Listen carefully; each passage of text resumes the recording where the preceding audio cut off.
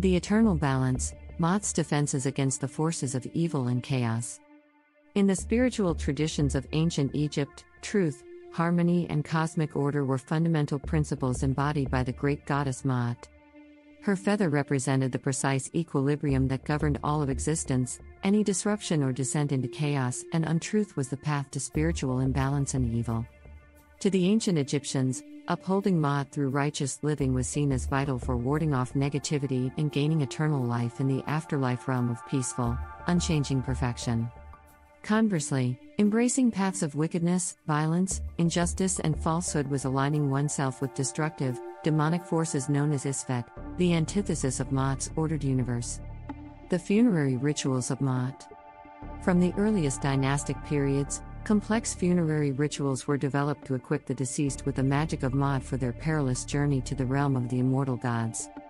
Rites of purification using natron salt and burning sacred incenses like kaifi cleansed the soul of all pollution from Isfet. Your humble author will not be including the actual spells here in this video. Nice try, Satan. But there are plenty, and they will burn an evil-doer's ass. Such incantations ritualize the concept of Ma'at as an eternal, cosmic force actively repelling all manifestations of wickedness, darkness, and chaos, threatening the soul's rebirth into everlasting harmony. Warding off evil spirits and demons. To protect the deceased corpse and tomb from invasive spirits or demonic entities representing Isfet, formidable warding spells and amulets were deployed. As mentioned earlier, the specifics will not be mentioned in this video, or any other video I create. That knowledge is not for everyone. The unholy adversaries. While the Egyptians did not have a direct equivalent to the Christian concept of Satan, they did personify forces that disrupted the eternal order of Ma'at as malevolent spiritual entities, such as Apep, Set, Sefku, and others. Ancient texts explicitly depict Ra and Ma'at spiritually obliterating so-called dark forces and restoring Ma'at's supremacy over the churning primal abyss of Isfet every day at dawn. So by magically aligning our ancestors with the principles of Ma'at, the great spiritual mother force of reality itself, the ancient, and some modern-day, Ma'atian high priests equipped them to withstand and defeat the legions of chaotic demons, evil spirits, and powers of disorder that would seek to corrupt their immortal souls.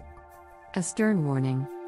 For those who would dare pursue the unrighteous dark arts aligned with Isfet's profane energies, the ancient Egyptians had this solemn warning from the coffin texts. Of course, I won't be disclosing the actual spell. Let's just say those that wish to try their luck will find themselves totally and permanently screwed, and there isn't anything you can do about it, like that guy at the end of that movie The Mummy. It's a good movie, watch it. The end for that guy is pretty accurate. Your end will be worse, you will wish you could die.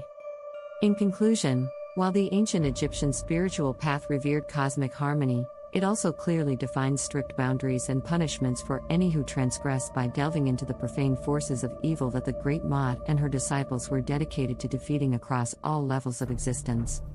An ordered universe could not allow the unchecked spread of Isfet's unraveling darkness. Ankh, udja, seneb. Life, strength, health. Learn, like, and subscribe. Copyright 2024 Kenneth Money, all rights reserved. Ma'at's Feather of Truth is a registered trademark of Project Ma'at Publishing, Chicago, Illinois.